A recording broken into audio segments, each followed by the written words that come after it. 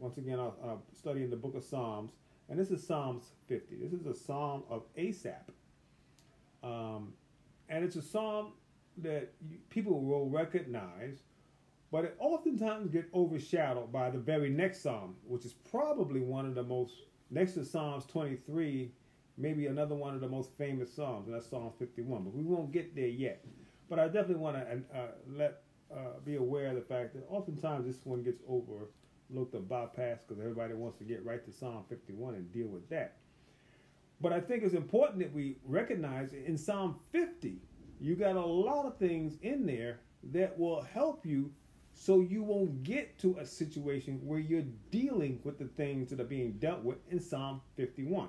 If you understand 50, hopefully it will help to avoid you from dealing with the Psalm 51 subject of falling into all kinds of problems and sin, and you be aware that you are on God's radar. And I think that's the thing that I'm going to take from this psalm, is that God's here. He sees you. He sees the hurt. He sees the pain. He sees all the frustration. He understands it. And he's also going to deal with it. Nobody's getting away.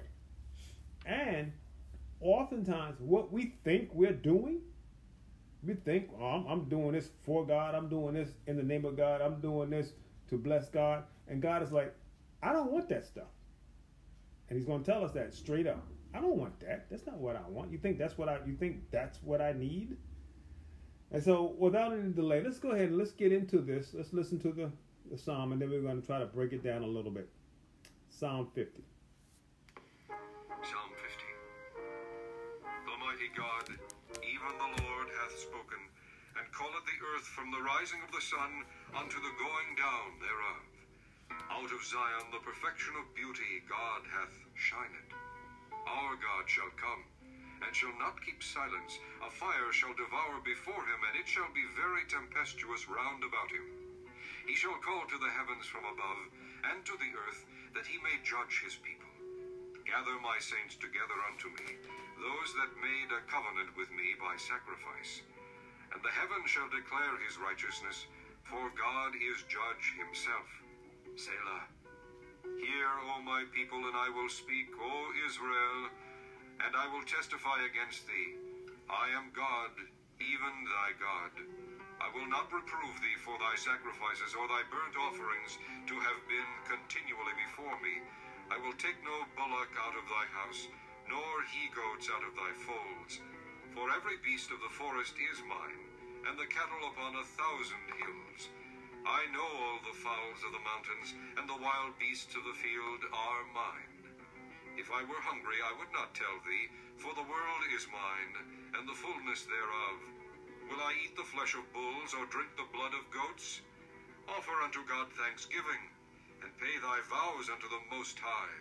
And call upon me in the day of trouble. I will deliver thee, and thou shalt glorify me.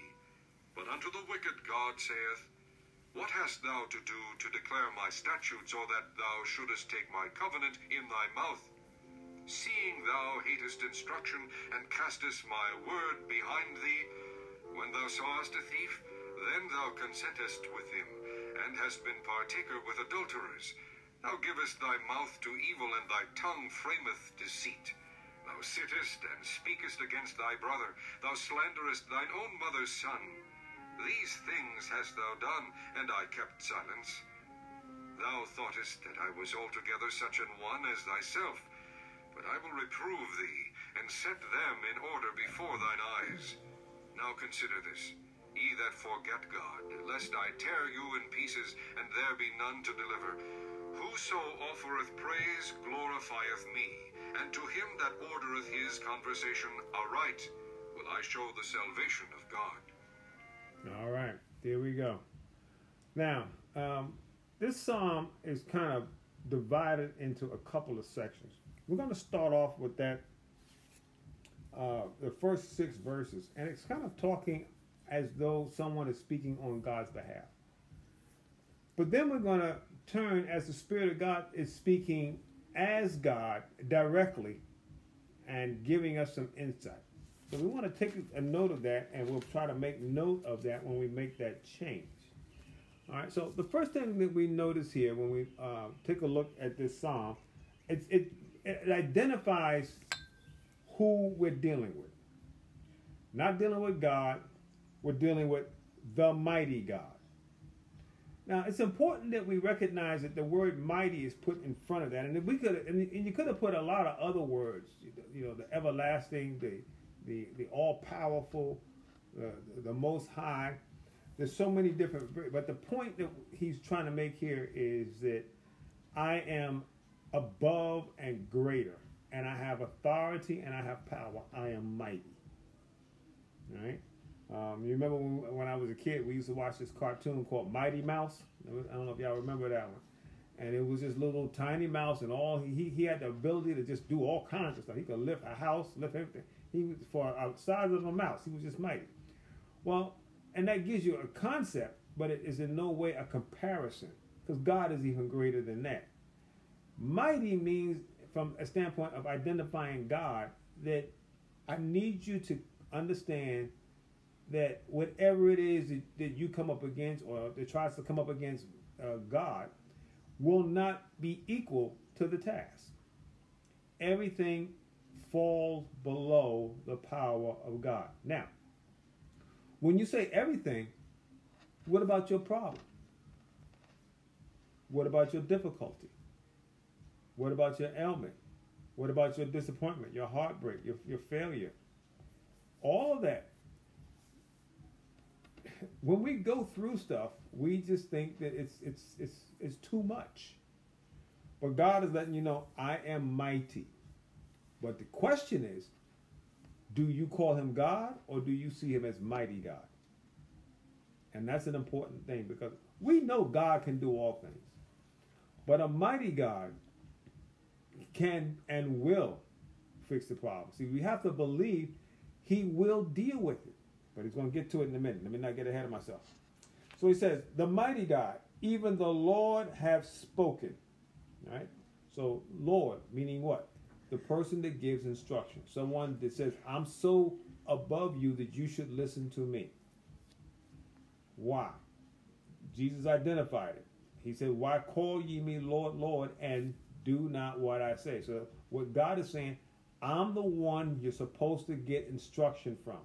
You want to know how to live life? I'm the manual. Okay? When you get a car or an appliance, you get a manual that comes with it. It tells you what to do. Well, God is telling us, I am the manual for life. You got an issue, something's not working right, you bring it to me. We're going to visit that again. Just keep that in mind. So he says, I'm the Lord. Have spoken and have called the earth from the rising of the sun unto the going down thereof. So what he's saying is the Lord has spoken, and he has given his word to all the world from the beginning to the end every day. What this is saying is that God is ever speaking, ever seeking, ever trying to pull us in, ever trying to lift us up, ever trying to show us the what do you would call that, the silver lining in the dark cloud. He's ever trying to point that out to us. But are we the ones that are hard of hearing and dull and focused on our own agenda, our own issue, our own struggle, our own achievements, or whatever it may be? All right? And God is letting you know that when you deal with the things that I'm dealing with, there's nothing that I can't deal with. I've been in all the earth, and I've been from the beginning to the end, from the rising to the going down. I've been there. I'm God. Then he goes on. And he says, O Zion. Now he's speaking to that nation that of called, the people that he has called out, Israel. It also reflects to the church, but specifically it's to Israel. Out of Zion, the perfection of beauty, God has shined. Okay, and it's a prophetic aspect, because out of Zion, God will shine, because that's where Jesus will come from. Okay, God come in flesh. All right? So he will show himself and then come down and show us how to live in frustration and poverty and disappointment and rejection. He's going to show us how to live when people don't care about you, don't love you, mistreat you, lie on you, betray you. He's going to show you how to love your enemy, care for strangers, help people that are afflicted. Jesus came and as a man and showed us how to do all of that. All right? But he came forth and did that. So it lets us know that, yes, he knows we can't do it. That's why he had to come. But our confidence then has to be, God can do it in me. I can't do it. But I need God to help me. And then when I stumble, God will patch up my life and keep me going. I don't know if you kind of remember back in the day, you know, when you got a hole in some pants or a hole in a jacket or something, you didn't throw that out. You got some patches, man. You patched that thing up and you kept on going. And it's kind of funny now because that's in style. That's the style now. You get these clothes, these pants, and they got rips and holes and stuff all in them. And they wear, you know, with pride and with, you know, like, well, I'm in style. You got the jackets with the patches and everything. Uh-huh. But back in the day, that was, you know, out of necessity. Okay? But what that lets us know is that God will provide. He will give. He will bring forth. All right? It speaks about the beauty, which is, we talked about, which is brought forth in the life of Christ. And that's something that oftentimes we overlook. His life was beautiful. The scripture says, though, that when he was finished being martyred and beaten by the world, there was no beauty in him that someone would desire. So the beauty was not in his physical appearance, because he was beaten and bloodied and bruised, but his life was a life of perfection. The perfection of beauty is what the Lord Jesus displayed. Verse 3. Our God shall come and shall not be silent. That's important. See, oftentimes you say, well, I'm struggling, and I've been struggling for a day. I've been struggling for a week. Been struggling for a month. I've been struggling for, 5 or 10 years. Somebody else said, I've been struggling all my life. And that may be true. I would never deny anybody the ability to say that life has not been easy for you. If that's your story, then that's your story. But just because you got a time frame that you can label, and it may have some length to it, does not mean God will not show up. Now you go, well, my goodness. Well, how long do a person have to wait? Well, you talk to Abraham. How long did he wait? They quit. They gave up many times because God promised him a child. And they waited till he was well past the time when a person at his age would be capable of having a child. But God showed up. See, what we keep doing is we keep putting God in our reality. We keep putting God in the realms in which things make sense to us. And we forget that this psalm opened up and told us he's a mighty God. He doesn't need our mechanics, our physics, our human abilities, and our human attributes. You don't have to be 20 to be super strong. You can be old, and if God comes upon you, you'll be strong. And that's the part that sometimes it's hard to do, because we want God to fit into how we see the world. And he's not going to appease us on that every time. There are times when he meets our expectations. He's right there just like we think he should be. But oftentimes, he comes in a different way, which is why the scripture says the Lord works in mysterious ways. It's for that reason. Because God's going to work the way he sees and not the way we see. And that's always an important thing to keep in mind. God shall come and shall not be silent. When he comes, you're going to know it's him. He's not going to come and like, oh, who? I wonder who that was. You're going to know that was God.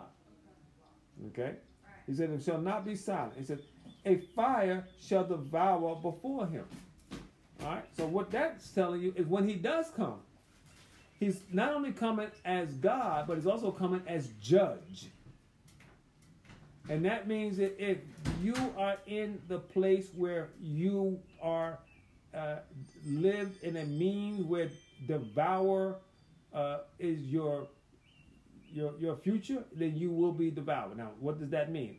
I don't know. I just know that it says the fire. It says he's a consuming fire. It says that talks about hell as being smoke and brimstone. I don't know what all that adds up to.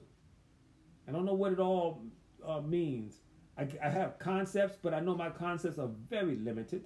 I can't tell you what it is. I can only tell you what I can imagine. But I tell you this.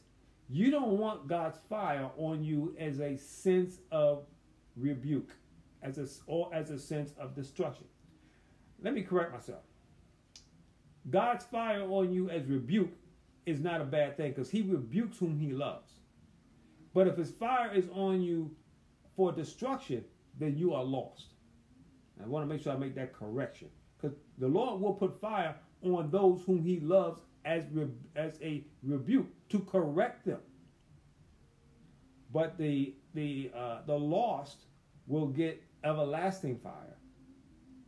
All right, and that's something that nobody would want to have.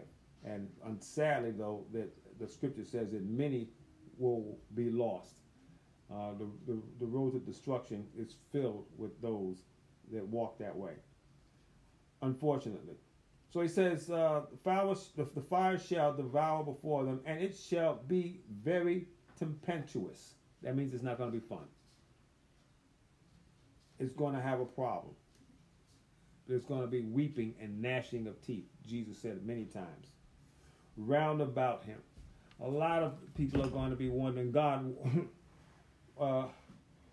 I know I've done wrong. Because see, the thing is, the blinder that people have will be removed. And you'll see your fallacies. You'll see your incorrect thinking, your incorrect behavior. You'll see your bad judgment. You'll see. You can't always see it now, but you'll see it then for those that are lost. For we that love the Lord and still have bad judgment, the scripture says we judge ourselves. So when we confess our sins, he is faithful and just to forgive us of all iniquity. And one of the sins that we have to always make sure that we confess is that I might not be doing it right, though I believe I am.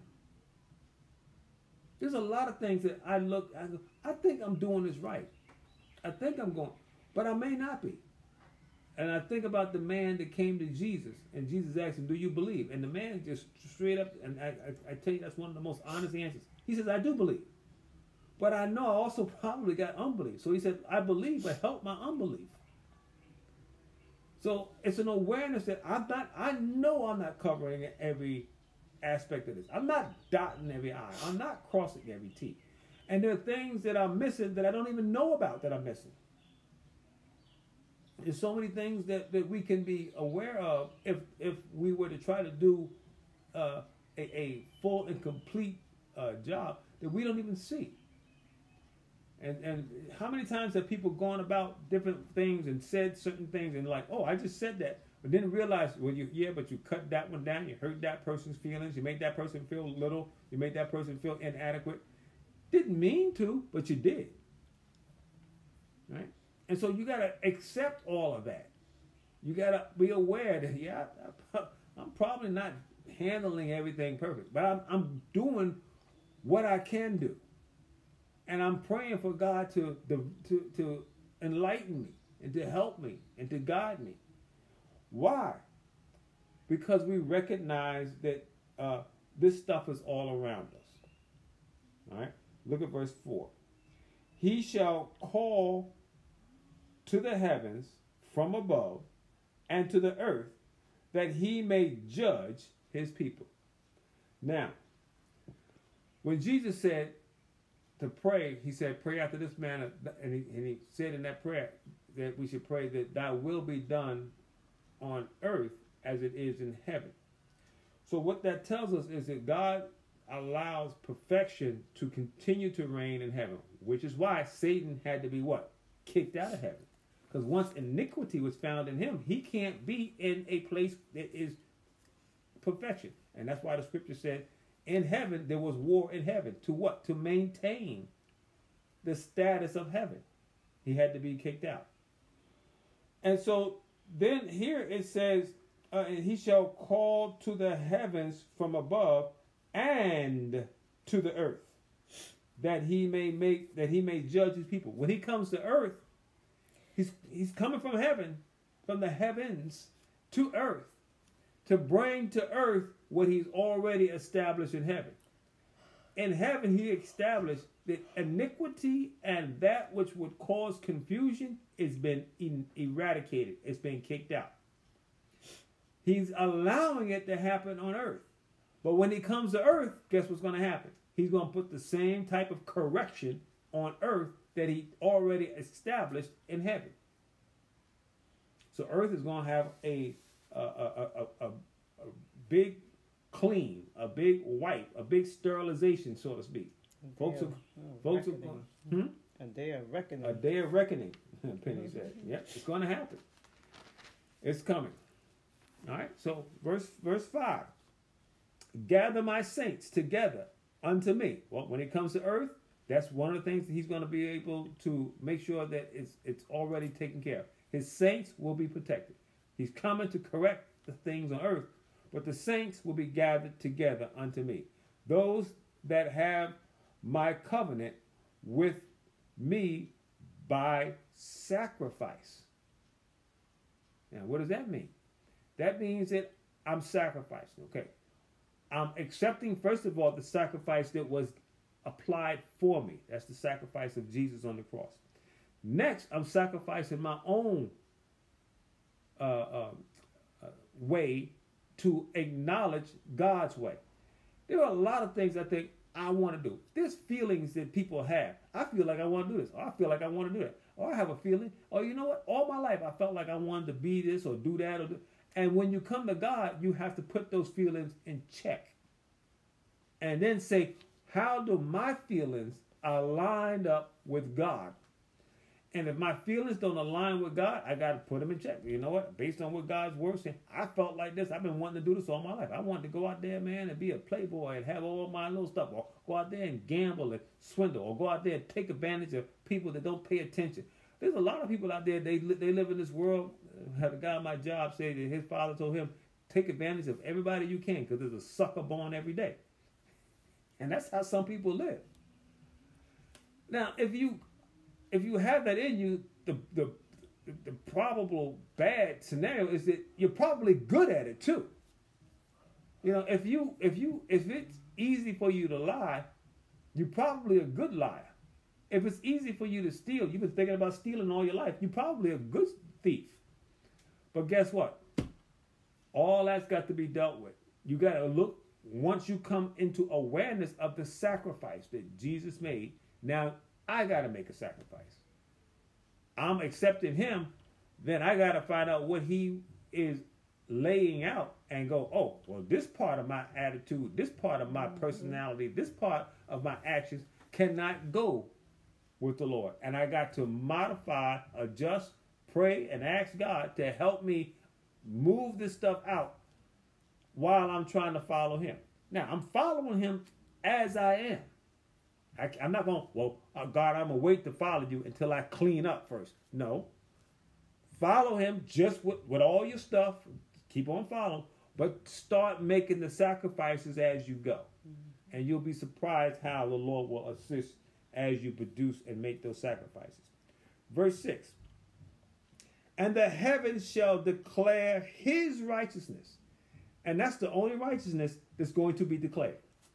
There's not going to be any declaration of, oh, did you see the righteousness of Wayne? No, because the scripture says that our righteousness in God's sight is like filthy rags. Mm-hmm. All right? So the only right, and so what I need then, if I want to have any badge of righteousness at all, I have to take the righteousness that was given or imputed to me and bring that back to God. God, I've given to you the glory that you have given to me of righteousness by Jesus. So that's how come it's his righteousness that will be shine. the righteousness that he has and the righteousness that he gave, they will all be given back to him. All right? And that's an important thing to keep in mind. That is essential. Because if you don't have righteousness, you can't stand before God.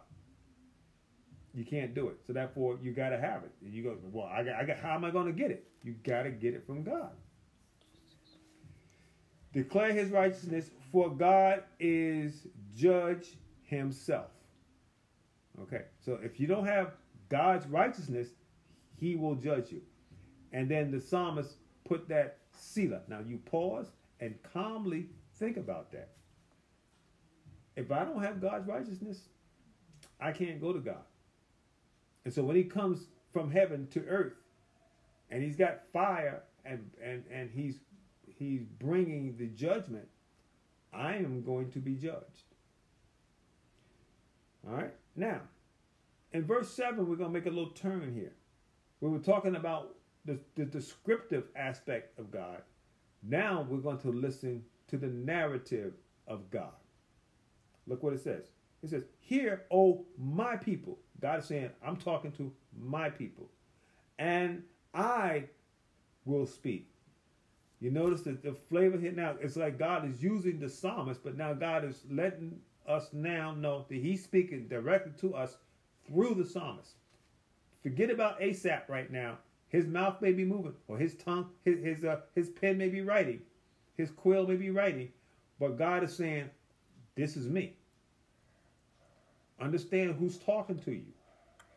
And look what he said. Now, you say, well, all the word of God is God. Yes, it's inspired. But in this particular thing, this is God saying, this is me speaking to you. Pay attention. "Hear, O my people." That's what? I just said it. Pay attention. Listen. You got ear. Jesus often said, "He that hath ears to hear, let him hear what the Spirit saith unto the church." "Hear, O my people, and I will speak." Now, that "I will speak" is so important, because what that tells us is that God is speaking all the time. God is ever speaking, ever calling, ever seeking. He's always doing that. It's just a matter of whether we are tuned in. See, there's radio broadcasts going through where I am and where you are right now. But we're not hearing it. Why? Because we don't have a transistor radio or some other kind of radio, and we don't have it tuned in to the particular bandwidth. But it's going. It's people are talking all around us in the airwaves. There's sound and music and conversation and news and weather reports and traffic reports all around us. We're just not tuned in to hear it. So, same thing. God is speaking in every kind of conceivable way to every one of our problems, to every one of our situations, but do we have the radio turned on? And are we listening? Or are we listening to our own self? Sometimes it's like, am I going to turn on the radio and listen to the music, or am I going to sing my own song? So sometimes what happens is we're singing our own stuff. We just playing our own tune, and we're singing something that sounds good. It sounds like how to read it, but it's not what God is broadcasting. Because a lot of times you sing an old song and God's got a new one. He's trying to get you to hear. "Hear, O my people, and I will speak. O Israel," he's talking to his chosen people. God speaks to his people. Jesus said that my sheep know my voice, and another they will not follow. "Hear, O Israel, and I will testify against thee. I am God, even thy God." He's letting you know, if you want to step out and you want to not pay attention, I want to let you know, I am God, even thy God. Now, that's an important thing to keep in mind. He's talking to Israel from a sense of him seeing that they are going astray. But he's also saying, you are my people. And why do I know that? Because he says, I am God, even thy God. That's highly encouraging. When God says, I'm your God. Because he's identifying that he has not cast you out. But then he also may be saying, but I got some stuff to say to you. We went through the book of Revelation and we saw that the Lord Jesus was talking to the 7 churches. And he went to the 7 churches and he talked to them, letting them know what they need to do. But he also told them, if you don't do these things, I will cast you out. See, that means if you don't take on what I'm saying, you will no longer be part of my correction, my rebuke, my discipline. Those things are a necessity for those whom God has called, because we're not going to do it right. And we got to recognize God will discipline. Oftentimes we think, well, God's speaking to me, he's helping me, he's comforting me. That's true, and he does. But he also disciplines. And if you don't think God is trying to discipline you, then that means, oh, I got it going. I'm not doing anything that God is displeased with. Of course we are. All right? But then the love and the goodness and the kindness of God allows us to continue and to grow and to move. Look at Peter. Look at how many times he messed up. Look at Thomas. Look at all these other disciples that, they were following Jesus, but they had issues with how they thought things should be. And even after he was dead, buried, and resurrected, and he came, and they still said, are you now? And they said this as a group, so obviously they all talked about it, and they agreed to this. And this is after Judas was gone. They said, are you now going to establish your kingdom? And they're still looking for him to overthrow Rome. They still didn't get the process. They still were looking for something else to happen. And therefore, what happens? They set themselves up for disappointment because they're putting their focus. God, I think you want to and ought to do this. And my heart is in this, and I'm looking forward. And they obviously was conversating and talking to each other that God's going to do this. Are you going to do it now? Because we thought you were going to do it when you were first here, but you didn't. So you must be going to do it now. And Jesus is like, no, you're not on the right path. So therefore, drop your agenda. Drop your roadmap that you have, and listen. Hear me.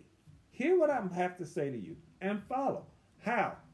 I'm following by faith, because obviously I don't know where we're going. You're not overthrowing Rome? Well, then I don't know what you're going to do then. And that's good. That's a good thing when you can admit, I don't know what's going to happen.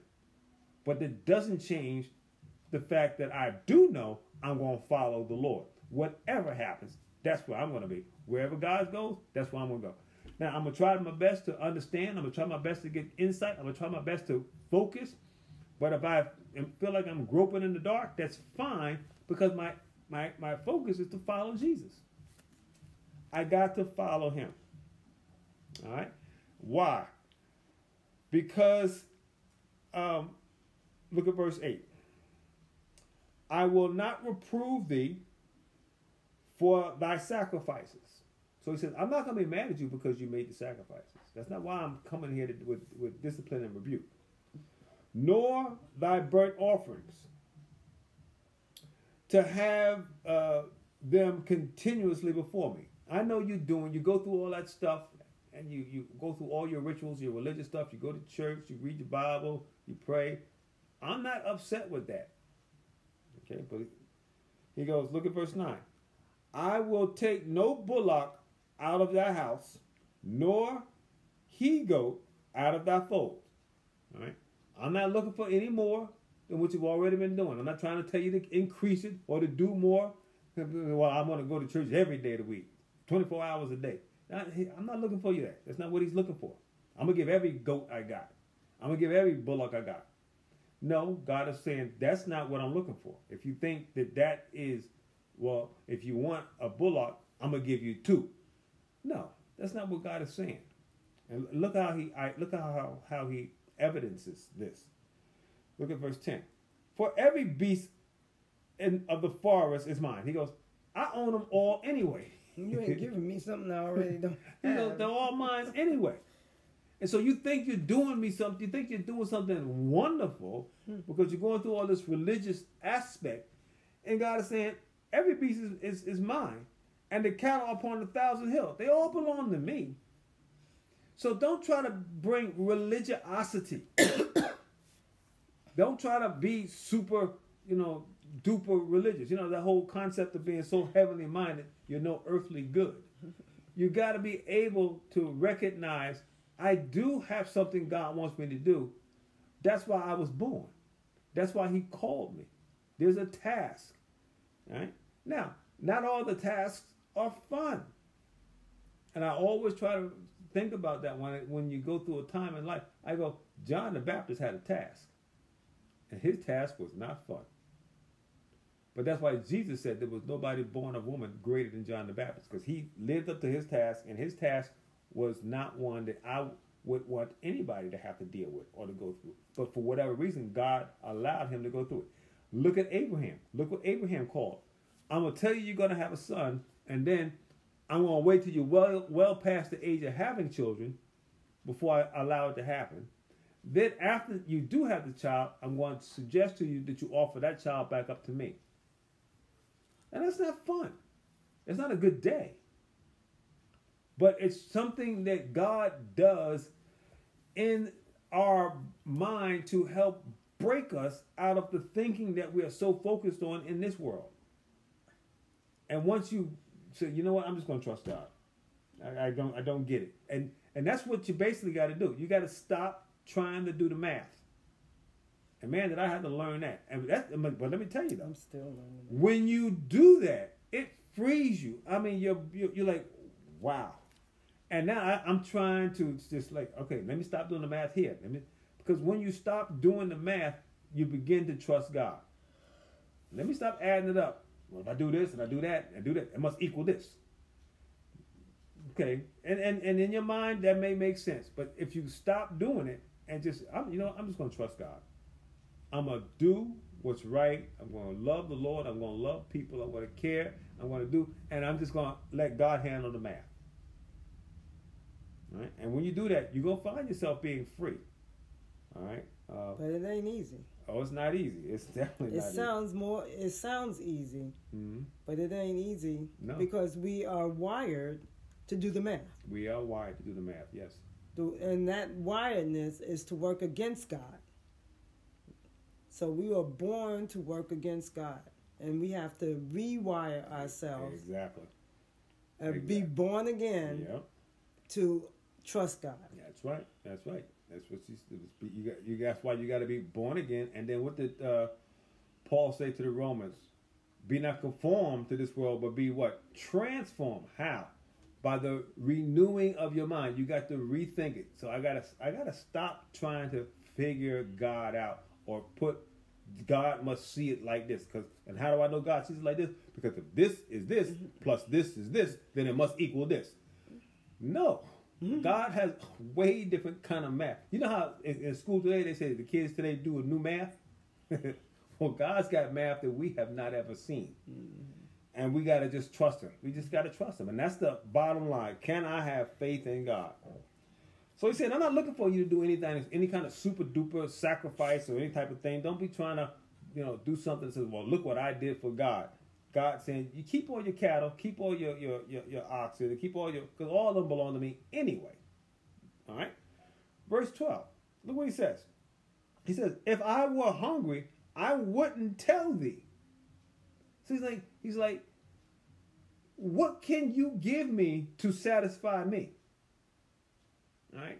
I mean, what is it that God is lacking? They go, so I can't truly have a good day until I can get, somebody to do this. God is not having that conversation with himself. God is always God. He's always complete. He's always perfected in everything he thinks or does. All right? And he's never caught off guard, and he's never surprised. So therefore, he's like, there's nothing you can do to go like, oh, well, now I'm full. I was not full. I still had a little twinge of an appetite until you did that as my child. No, that's not what God is saying. It's always the other way around. You're the one that's in need of fulfillment. You're the one that's in need of sustenance. God is the one that feeds us. All right? He says, if I were hungry, I would not tell thee, for the world is mine. So see what he's saying? He goes, what you gonna cook up? You gonna get some potatoes? They're my potatoes anyway. You gonna get some grapes and some cherries? They're all mine anyway.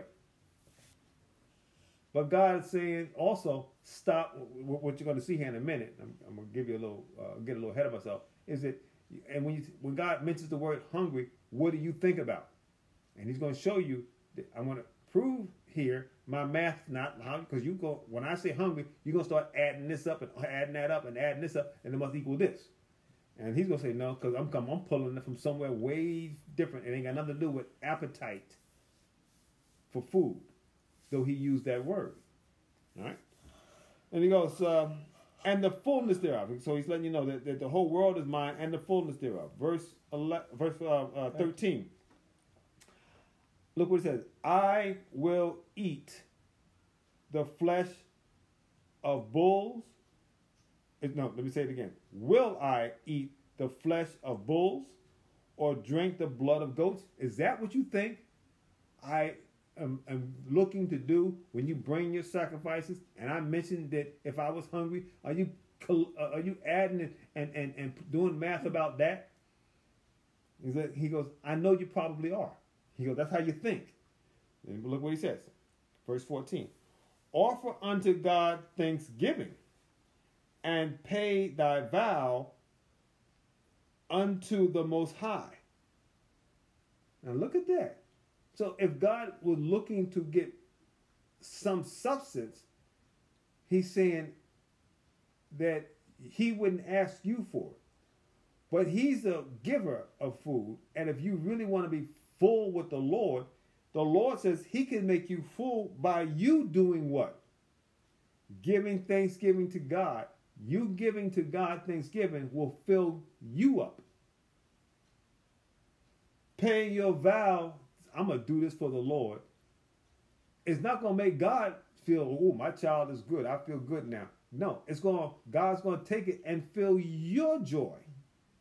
Your coffers of joy will get full. Okay? But see, that's a different kind of math. You know, this ain't berries and peaches and baked chicken that's going to make you full. These are what's going to make you full. All right, pay my vow unto the Most High.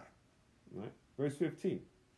And call upon me in the day of trouble. Now, I got to pause there. Look at what God is saying will fill you up.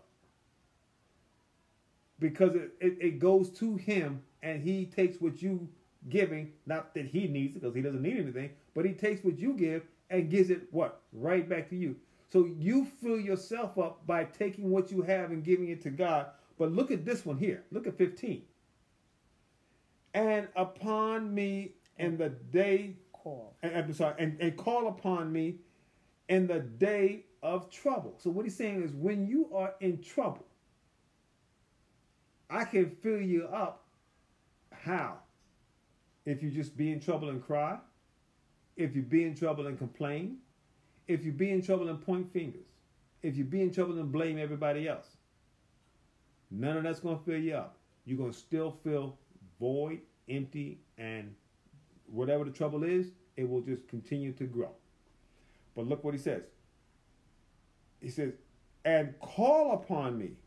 So he's saying, in the day of trouble, come to me. Call upon me.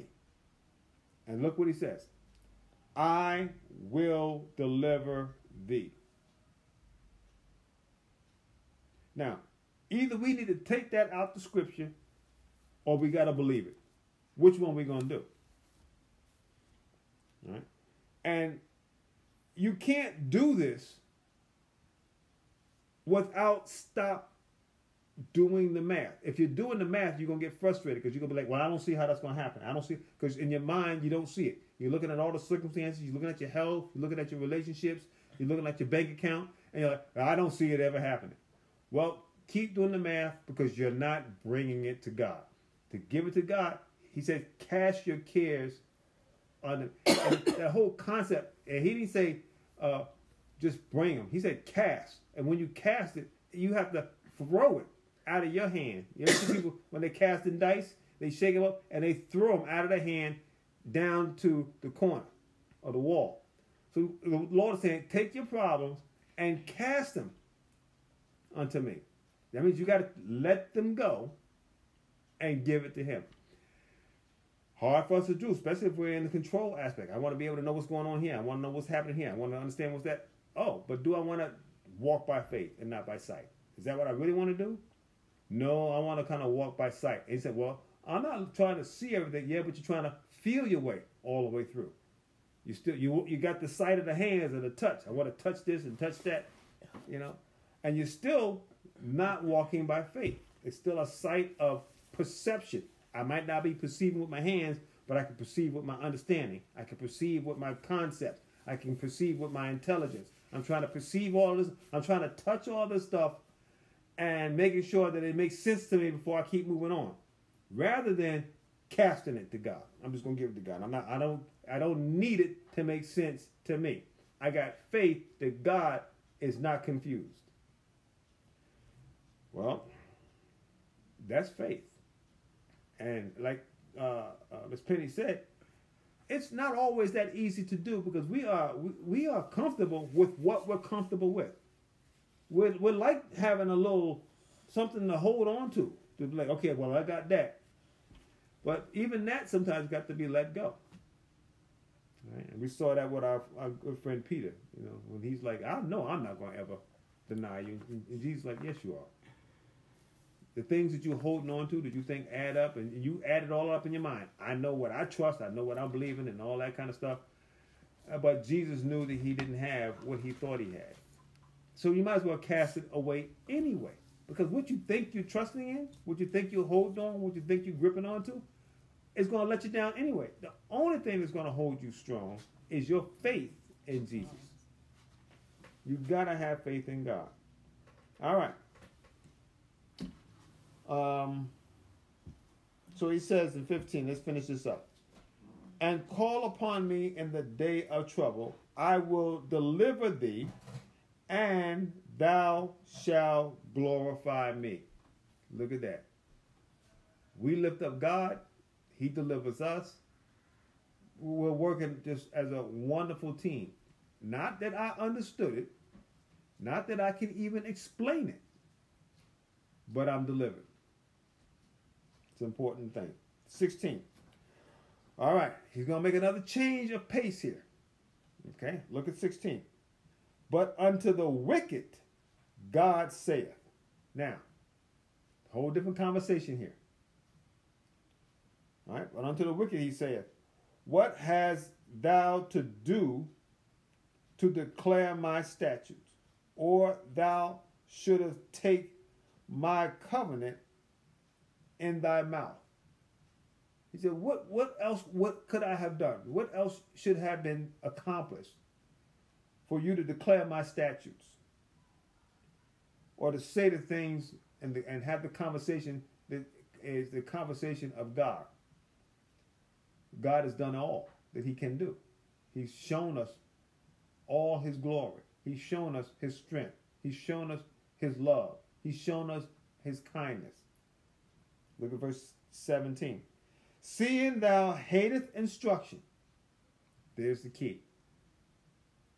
You hate instruction. I don't see. Who hates instruction?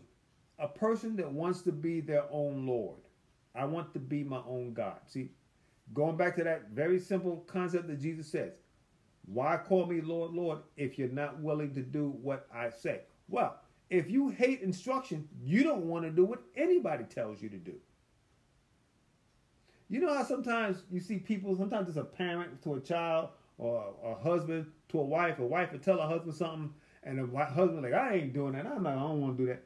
Then the husband will go out, they be out eating for dinner, and there'll be some friends, and the friends will tell that husband the same thing the wife has been telling them for years. And all of a sudden the husband like, that's a good idea. I think I'm gonna try that. And then the wife looking at him, man, I've been telling you that for decades. Why, but it had to come from what? Somebody else. And so why? Because you hate instruction from the people that trying to help you.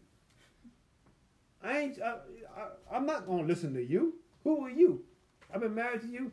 The wife has been trying to tell the husband to do that for decades, and he ain't doing it. Sounds familiar. And vice versa.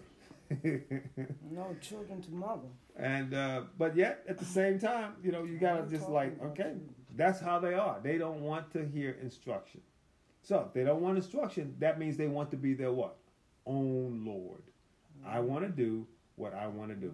Therefore, Jesus said, why call me Lord, Lord? Because you're not going to do what I tell you. You're not going to follow my instructions. So therefore, if Jesus is not your Lord, then you are your own. And it's this little statement here, seeing thou hateth instruction, is so important. And cast my words behind thee. God's words are bringing forth, and you're like, I'm not going to do what he says. Why? Because I'm going to do what I want to do. Right? And that goes all the way back to the Garden of Eden. The words were said, don't eat of the fruit of the tree of the knowledge of good and evil. That was discarded, cast behind, and something else was done. I'm going to do another thing other than what God has said. And therein is the genesis of all of the struggles. But that was the same thing that was found in Satan. But then he goes on. He talks about now your trends. Look at and the way you lean. Look at verse 18. When thou sawest a thief, then thou consented with him. I see people doing wrong. I see somebody stealing, taking advantage of somebody. And you know what? I'm like, oh, that's good. I think I'm going to try that too. I'm going to try to steal too. I think it's interesting that in America, we used to say that it was wrong to steal from people by gambling. They say, because when you gamble, eventually all you're going to end up doing is taking people's money anyway. And so the numbers runner, back when I was a kid, if you were running numbers, you would get arrested and you get thrown in jail. People that were taking bets on games was illegal. Today, the government does it. We got Lotto and Mega Ball and Powerball and get rich this and get rich that. Everybody's trying to do everything they can, and they give every now and then they give one individual will pop up with a winner to entice everybody else, and they pop that person on, make sure he's on every newscast, got all kinds of specials. Ooh, what this person did with all that money they won, so you can keep. Well, I want to do it too. And instead, why don't we just stop trying to focus on building ourselves and building our souls? But that's not part of the agenda that this world promotes. All right, so a thief, he consents with him, and has been a partner with harloters, with adulterers rather. And so even the whole aspect of, well, what does God care about where I lay down to have a sexual concept or relationship with? What does God got to say about it? Why does God need to be in my bed? Well, guess what? He is. Whether you invite him or not, he's there and he's aware. And oftentimes it becomes such a mute point. People don't even think about it nowadays. Hey, I'm just going to go out. I'm going to hang. I'm going to do this. I'm going to be living with this one, hanging with that one, doing that, liking this person, liking person that I ain't supposed to like, liking 2 or 3 people. All that, it ain't even no big deal today. It ain't even news. But God is still there. And it's still being marked as wrong. Okay? And so therefore, now, if you're a thief and you know you're a thief and you say, God help me because I can't help, I'm always stealing. You on that other part. You're not on the destruction part. You're on the development part. If you are adulterer and a whoremonger, whatever it is, and Lord, I'm always lusting, but I need help. Well, then you're on the other part too. You're on the part where God's rebuke will work with you. God's chastisement will work with you. He will call you his child, and he will discipline you, and he will help you, and he will school you and help. But if you like, I'm not listening to what he's saying because I don't want to hear none of his instructions. Anything he says, all his words, I'm putting behind me, and I'm going to steal when I want to steal, and I'm going to commit adultery when I want to commit adultery. Well, now this is talking about you. See? So that's why you can say 2 people could be doing the same wrong. One will make it to heaven. The other will find themselves in hell. because of how you see it. If you see yourself as a sinner, God, I'm wrong. And your word has told me, and I want your word to be in me, and I agree with your word. I just can't live up to it yet. I'm struggling. Well, you're going to be all right. You're going to get discipline. You're going to get some correction. All right? Don't think that life is going to be wonderful. You're going to still have to deal with it, the consequences. But God will work on your side. But if you're casting all his words behind you, I'm not paying attention to any of this God stuff, I'm going to reject all of his instructions, then you're going to have some problems eternally. And that's not a good thing. All right, let's finish this up. I'm past my time. 19. Thou givest thy mouth to evil. This is this person here that hates instruction. He's already lined up with thieves. He's lined up with the adulterer. And now he's giving his mouth to evil. And his tongue reframeth deceit. Frameth deceit. So you speak bad things and you are a liar.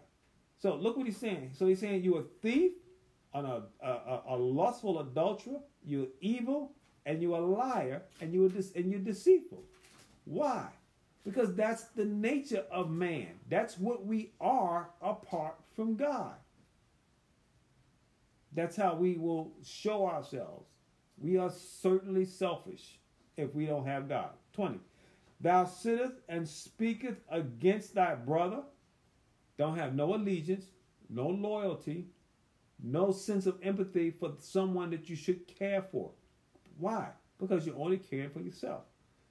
Speaketh against thy brother, thou slandereth thy own mother's son. Who's your mother's son? That's your brother. All right. So once again, treacherous person. 21. These things hast thou done, and I kept silent. Ooh. That should be underlined. Because when you do this kind of dirt and God keeps silent, you know what that means? You are not his child. He's not, because he ain't looking at, I need to correct my children. He's seeing you as the devil's child. That's what Jesus told the Pharisees. Your father is the devil. And he let the Pharisees go and do what they wanted to do. But he corrected his disciples. I kept silent. Thou thoughtest that I was altogether such as one as thyself. You thought I was like you? That because I kept silent, I was agreeing with you? No. Wrong thinking. That was the worst kind of math right there. But I will reprove thee. All right? So, reprove you. In other words, I want to prove you wrong. Right? He's not trying to redeem you, the person. He's going to reprove him. I set them in order before thine eyes. Look at 22. Now consider this. Ye that forget God, lest I tear you in pieces.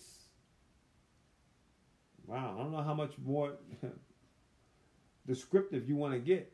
What he's letting you know is that he's going to allow you to totally be separated from God.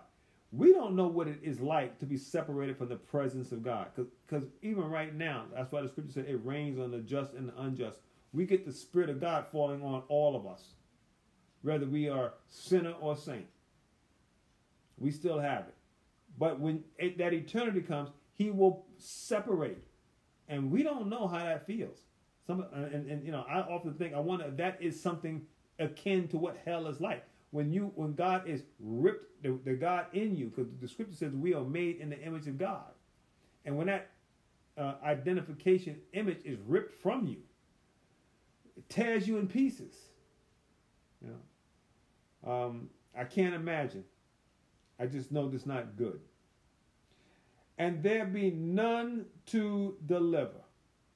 When God removes his spirit, who's going to come and put the spirit back in? Nobody. Our final verse. Whoso authoreth praise glorifieth me. This is a conclusion. If you're offering up praise, if you're thanking God, you're glorifying me. God says.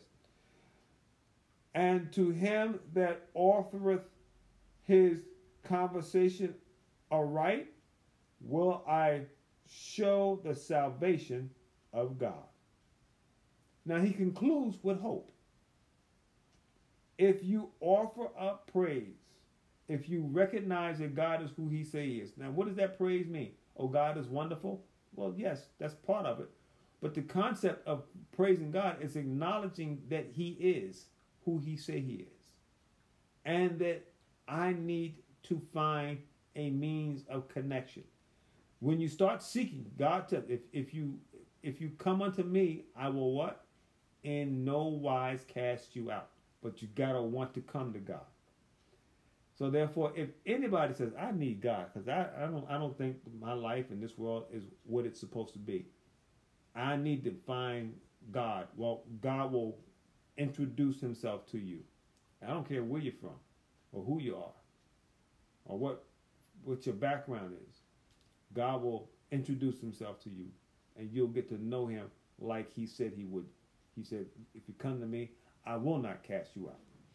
So it's important, as this last verse here points out, that we seek God and we worship him for who he is. We glorify him, we praise him, and we lift him up for being a God that does give instruction, that does give correction, that does give direction. He will do that. And he will help you and comfort you through your struggles, through your difficulties. Will you have difficulties? Of course. Yes, you will. All right, but God says, I'll be there with you. Now, if you don't want to, if you hate his instruction, if you hate all that he tries to do, you take his words and you cast them behind you, then verses 18 to 22 is what you're going to be dealing with. And that's not what we want. And we want to pray and hope that all of our loved ones, the people that we come in contact with, will in some way be able to identify and see this. All right, we're going to stop. We're past our time. I apologize.